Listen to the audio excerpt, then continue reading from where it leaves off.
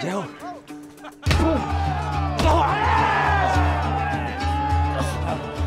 What was it you were saying? Something about your sister.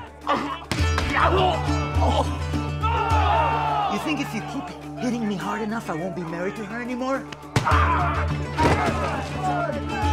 That's why they call me Wine Hands.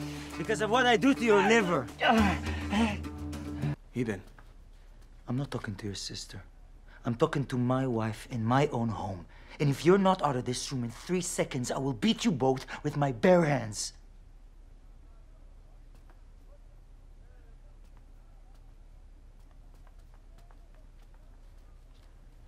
I'll make sure everyone arrives safely. I want you to go on ahead. Ahead of the others? You have some business to tend to at home. Teacher, I can protect the others. In time you will. You really are a traitor. We'll be fine. And if we get attacked, Simon would be happy to show us what to do.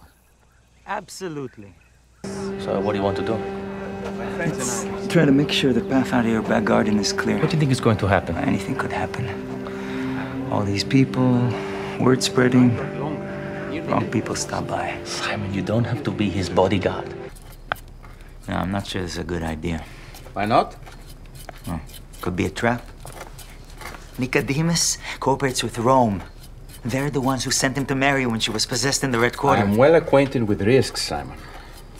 So are you, if I remember our first meeting correctly. Risk is his oldest friend, I'm afraid. Are you sure you don't want me to come? The more eyes watching the streets for trouble, the better. Not tonight, Simon. And I thought it sounded like... But surely not. And yet it is you. Would you like to come in? There are righteous men on the lookout for you. And they are weighing every word you say. Is that the threat? That won't work for Simon. He's a terrible runner.